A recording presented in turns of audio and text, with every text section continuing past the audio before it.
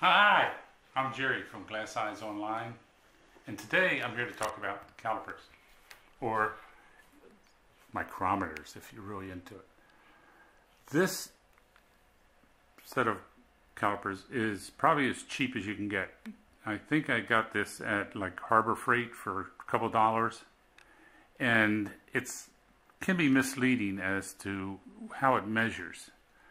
And I'll show you, a customer sent me this photo over here on the left that she claims that this was a 10 millimeter eye that I sent.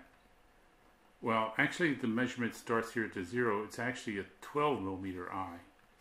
And if you look at the calipers, and if I were to open this up, this is not the measuring point. The 0 is the measuring point. So that opening is not at 2 millimeters, it's actually 5 millimeters.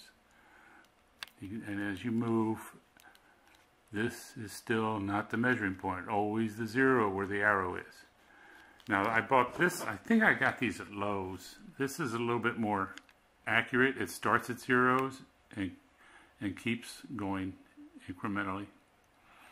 And we also have a gauge to measure in inches.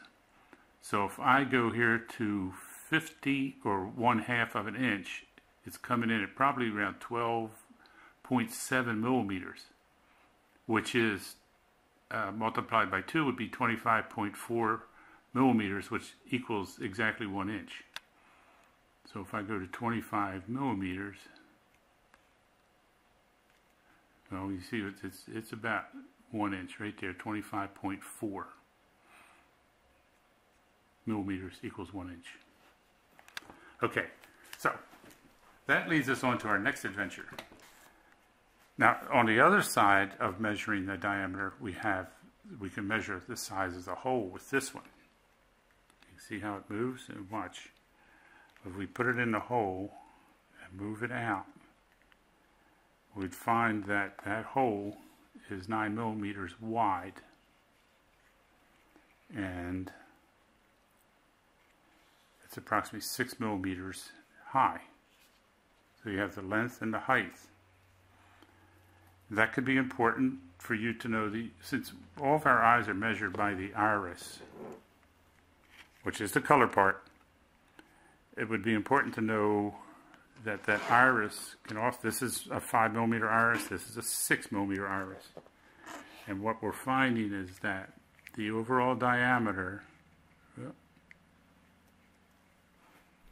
is 12 millimeters by 9 millimeters, which would fit comfortably. Even the 5 millimeter would probably fit in from the back. It does fit in very well. The only difference would be if you wanted to put in a larger pupil. That can make the difference in the look that you want. So, you know, you have to balance the difference between the size of the hole and the expression that you would like to see in your doll. Do you like the large pupil, or where is it? I can't find it here. Or a smaller pupil. And that's a choice you have to make.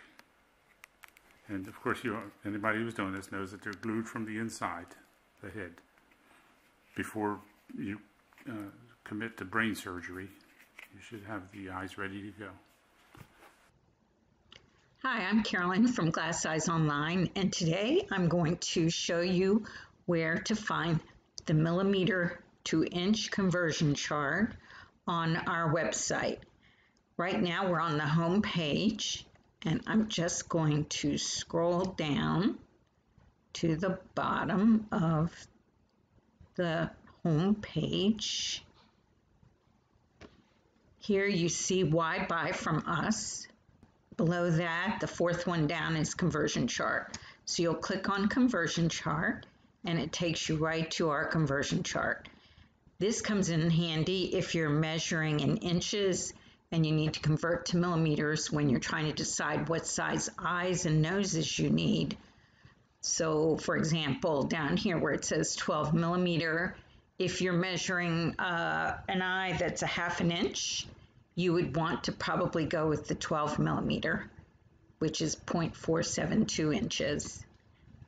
That's just a quick look at how to find the metric to inch conversion chart at our website on the home page.